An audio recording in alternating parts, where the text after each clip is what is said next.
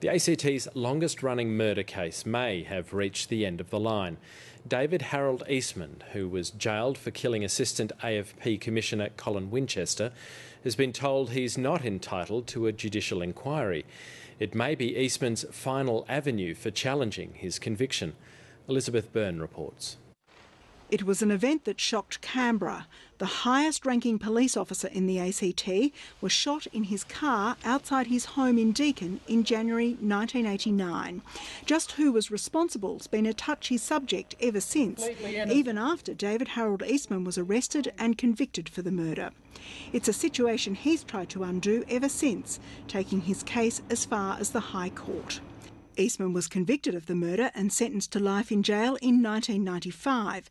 After failed appeals to the Federal Court and the High Court, Eastman then sought judicial review, challenging his own fitness to plead. The first ruled he was fit, which prompted a fresh application. That too failed, and Eastman lodged another bid. But that's been dismissed by Justice Shane Marshall, who described Eastman's application as misconceived and ruled that under current laws, only one inquiry into a particular conviction is permitted. In his judgment, Justice Marshall said, if any further factual issues arise which cast serious doubt upon the safety of a conviction, those matters are more appropriately raised with the executive for it to take appropriate action. Eastman's court battles have not been confined to his conviction. Last year, he finally lost his battle with ACT Housing and was evicted from his Reed flat.